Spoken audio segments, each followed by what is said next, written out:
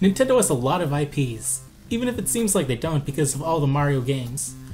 People constantly request new franchises, but what new ideas could they do spinning off or reviving old franchises instead of making new ones to forget? These will all be games that reboot, spin off, or at least take a different direction on the property. So no Golden Sun or Custom Robo here, despite both being in need of returning.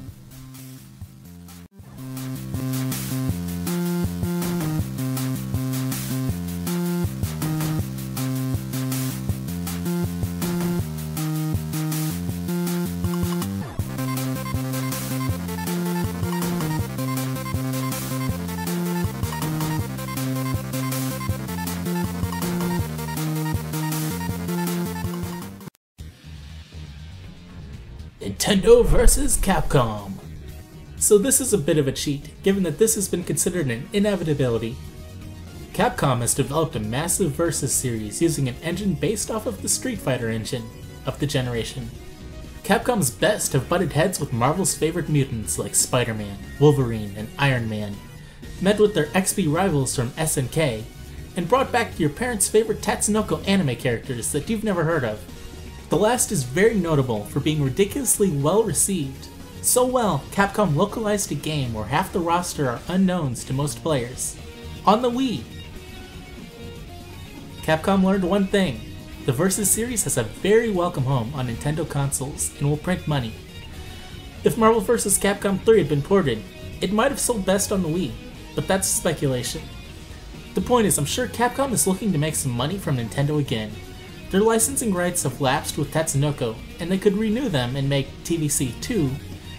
If the rumor of Ryu being Smash Bros. DLC is true, Capcom has to have something planned for the Wii U.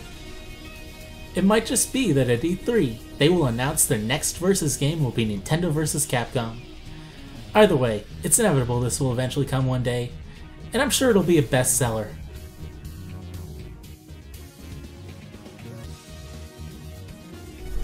A Yoshi 3D platformer. Yoshi has had many games, but they all have been spin-offs or side-scrollers. If you ask me, it's about time for Yoshi to have a 3D platformer. Let Mario take a break, he needs it. And let Yoshi bring in new tongue-based gameplay and flutter kicks and egg throwing.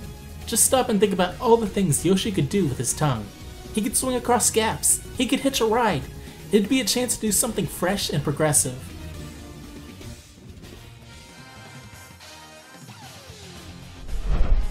Free-to-play Ice Climber. Stop, hear me out! Nintendo has a lot of properties from the NES era, most of which with an arcade feel like Balloon Fight or Cuckoo Land. This is exactly what free-to-play games should be like.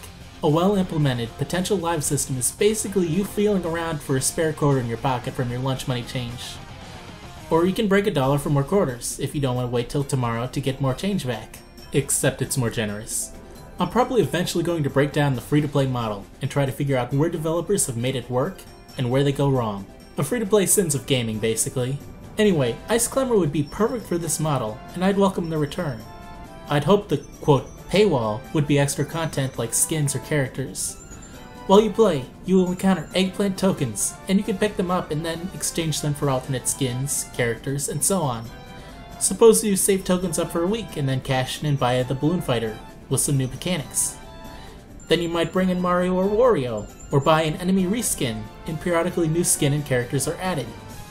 So you basically get an expanded sequel to one of these classic games that really couldn't justify a full retail price. And you can spend money to buy all the extra stuff if you're impatient, and look at the game as a challenge to unlock everything instead of a fun, free diversion.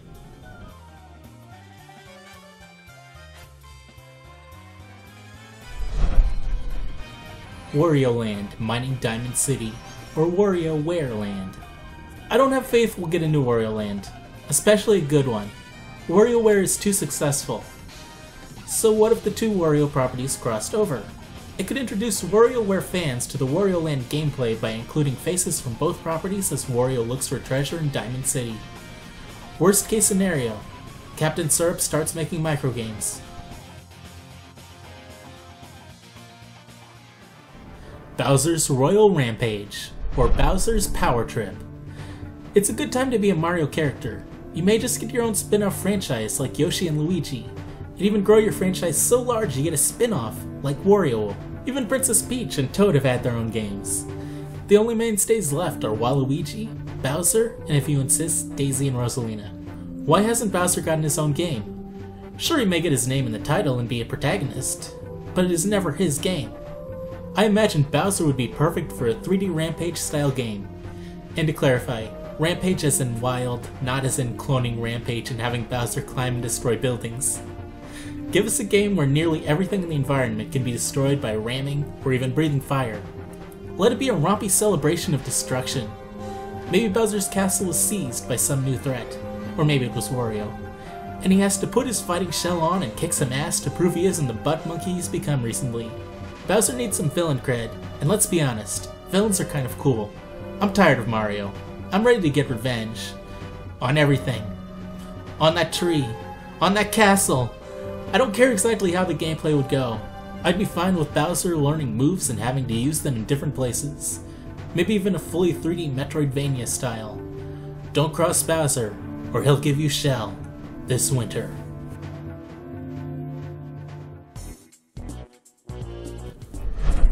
Wario and Waluigi Super Stinker Saga. The Mario and Luigi series has done well. That kind of gameplay and humor is a hit. At the same time, Waluigi's mostly just Wario's +1 to the parties, and Wario is a humble video game developer nowadays. The two craziest Mario characters are basically in limbo. Wario and Waluigi would make a great pairing for a Mario and Luigi spin-off, especially if it took more inspiration from the first game and had 3 attack types and crazy super moves. Both characters could even play slightly different. The two could easily abuse each other to extents Mario and Luigi would never go. Gaiden of Zelda, Ganondorf's War. Villains are fun. They can be badass when they get to be the protagonist.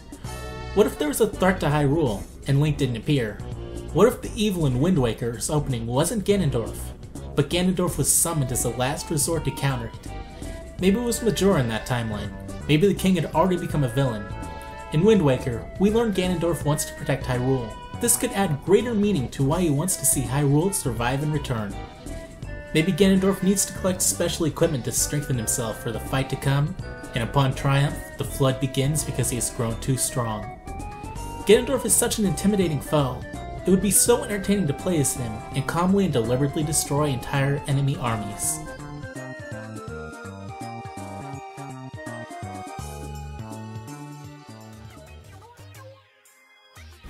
Duck Hunt Adventures. Some classic properties, unlike Ice Climber, however, could manage to evolve into something new and be full retail games. Duck Hunt, following their appearance in Smash Bros. For example.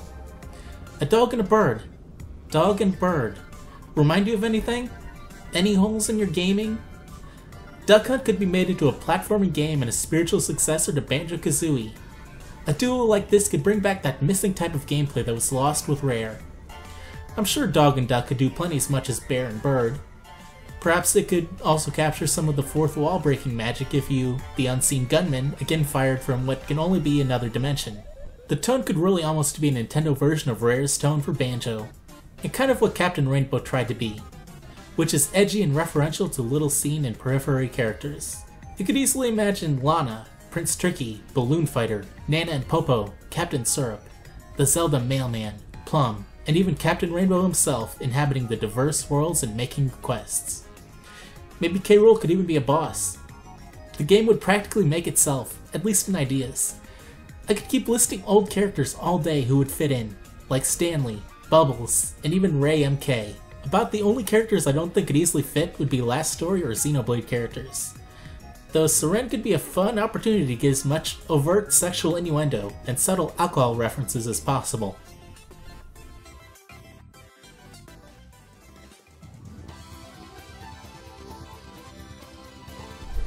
Captain Falcon Hunter. It's clear Nintendo has forgotten F-Zero. They probably think it has no fans after releasing 2 spiritual successors to the Super Nintendo F-Zero, both of which are guilty of some pretty bad plot rape. So they released 2 games, with the less popular gameplay, with few familiar characters, and 4 storylines that go against the principles built up till then, and think there's no interest in the property. Regardless, this might be the only chance we have to see Captain Falcon and company again. There's plenty to go on. Falcon is a bounty hunter, so you have side quests covered there as well as story bounties. Falcon carries a gun and is capable of agilely fighting mano a mano. I imagine the gameplay finding itself as a brawler with light parkour elements and an option to play stealthy. Specifically, the gun could allow a stealthy approach. Kind of like, but better done than Assassin's Creed.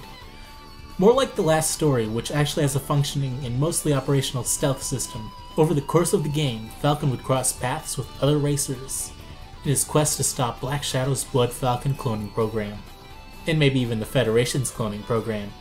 It could be a cinematic blockbuster title to make Ubisoft blush and shame.